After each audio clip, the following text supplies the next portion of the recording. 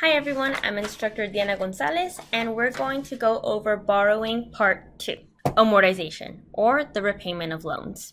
We're going to derive a rule for amortization, and to do this, we're going to look at an example that'll guide us through the derivation. The example is of a conventional loan for mortgages. We saw this example in the previous video. We're taking out a $100,000 loan to be paid off over 30 years with an APR of 6%. The question we want to answer is how much is your monthly payment? Now to do this, we're going to break it up into a few steps. First, we're going to assume that we let the money sit. We're not going to make any regular deposits, and we're going to use the compound interest formula to determine what the total amount of the loan is going to be by, again, letting it sit and not making any regular payments. So recall, this is the compound interest rule that we talked about in the previous video. Our principal amount is $100,000. Our interest rate is 6%. We're compounding monthly for 30 years. So in total, if we let the $100,000 sit, we'll have to owe a total of $602,257.52. This is a lot of money. Now, in using this rule, as I mentioned already several times, we are not making regular payments. But in previous videos, we derived a rule that does take into account making regular payments. Do we remember? It's our savings formula. So the savings formula does take into account making regular deposits. We can use this then to find our monthly payment. This accumulated amount is going to be the amount that we derived using the compound interest rule. So the $602,257.52.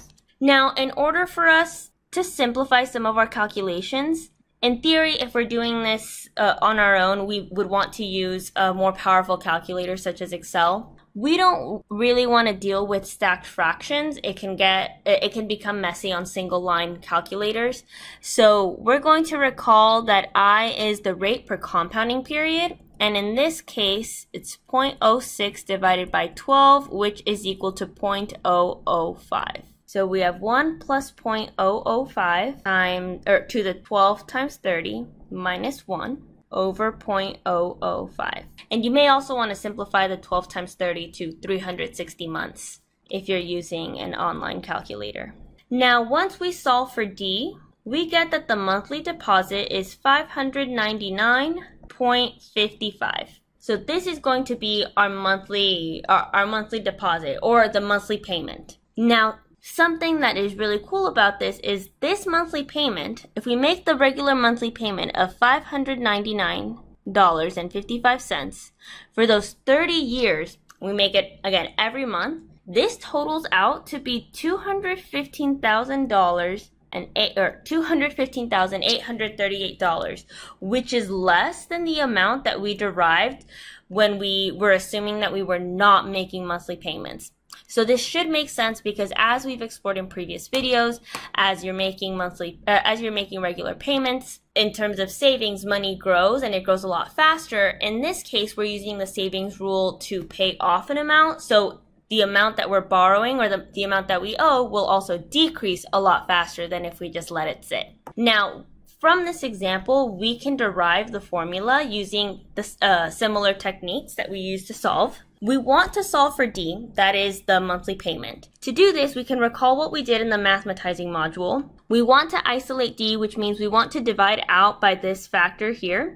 Since it's a fraction, I'm going to use the concept of division as multiplying by the inverse to both sides. So here we'll have P times 1 plus I to the n times the inverse of the factor on the right-hand side, and this is going to equal D. Now again, the way that these formulas are typically used, they're used with powerful calculators such as Excel. So the way that it's set up right now, this is not very user-friendly when we're using calculators such as Excel. So what we can do is we can use techniques from mathematics. And the one that we use here is we're going to divide the numerator and the denominator by the factor 1 plus I to the n. And in the denominator, since we have two terms here, notice in the numerator it's all multiplication, so it's just one term. But since we have two terms, I'm going to show how we divide each term by 1 plus I to the n. Then in the numerator, we'll be left with p times I. This is going to simplify to 1. In the denominator, this term also simplifies to 1, minus, and then instead of writing this as a stacked fraction, another rule in math is we can move up the factor from the denominator to the numerator by making the exponent negative.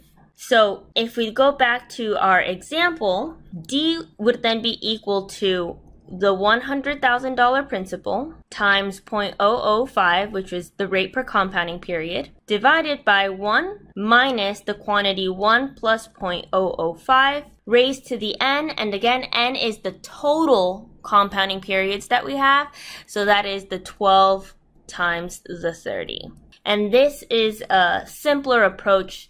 It saves us time from having to do the derivation, which is what we did in the earlier example, and we can simply plug it into this rule. So formally, this is what the amortization rule would be.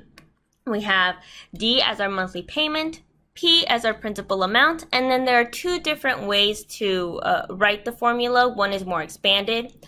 So I is the rate per compounding period, N is the total compound periods, or if you expand I is R divided by M. So where R is the rate and M is the compounding period, and N is the total compound periods, which is the compounding period times the time in years. Another piece of information of how I've used amortization is, so a common way to use the amortization rule is you go to the bank, you take out a loan, and you know how much the loan is going to be for. Then they tell you what your monthly payment is going to be depending on if you're taking out the loan for 10 years, 15 years, 30 years, or for cars, it's more like 3 years, 4 years, 5 years, or 6-year loans. Now, I needed to buy a car last year, so I'd already then taken Math 104. I used the amortization rule in a backwards way.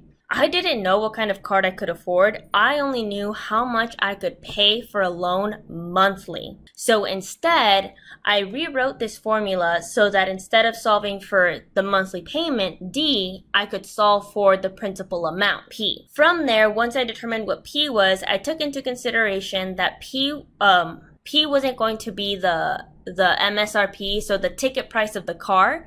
I'd have to then subtract the amount of interest that would have accrued over time and also take into consideration the taxes and the fees from getting a car. So I subtract a couple $1,000s, and that is how I was able to get my Honda Fit. Hopefully this has helped you in making better decisions, and when you find yourself needing to buy a car or a house, you can come back to this video and see what you can afford. Have fun shopping!